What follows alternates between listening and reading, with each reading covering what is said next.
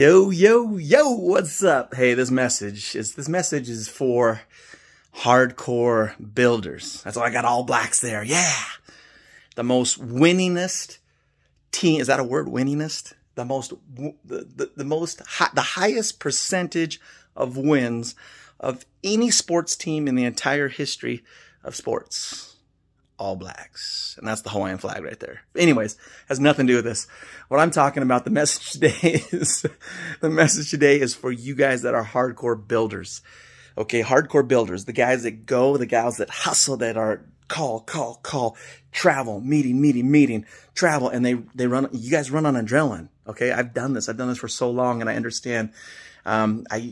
People say you have to have a balanced life and all that. I don't know if I necessarily agree with that, because I'm an all-in type of guy. I go all in. So this message really is to you, the gals out there that hustle and go all in.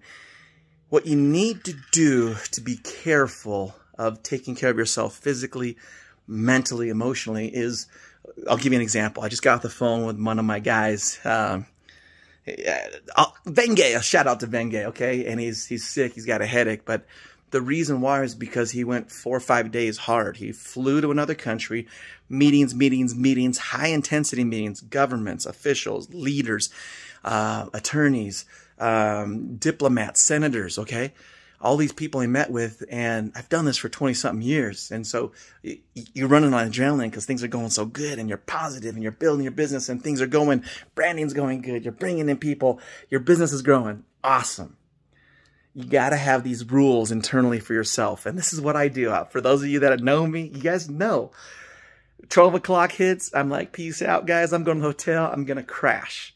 The other thing I do, so number one, you got to have your boundaries on what time you start and end, because you got to get some rest. You have to. You got to get downtime, especially when you're traveling. When you're traveling 8-10 hour differences, which I do all the time, you got to have those boundaries on when you say, hey, guys, I got to crash. I got to go back to the hotel and sleep.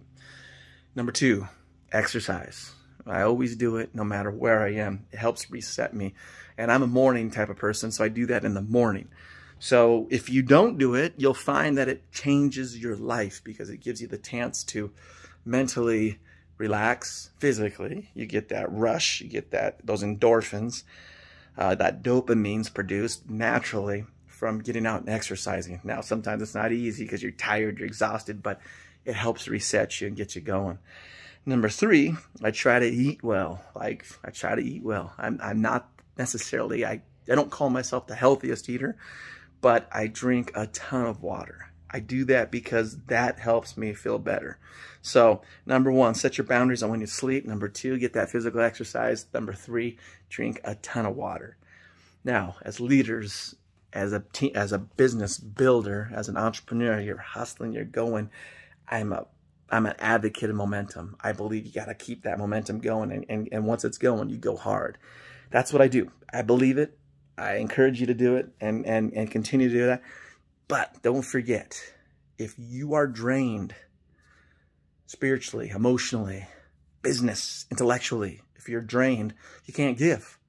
So you got to get that reset every single day, that fire. I also throw in a bunch of other things. I include prayer. I include meditation. I include positive motivation. I include a bunch of other little things. Anyways, Big Mob, you guys be good. Keep staying educated. Learn, practice, do, fail fast, fail forward, fail often, fall, and then get back up and get going. Anyways, have a good one. Talk to you guys later.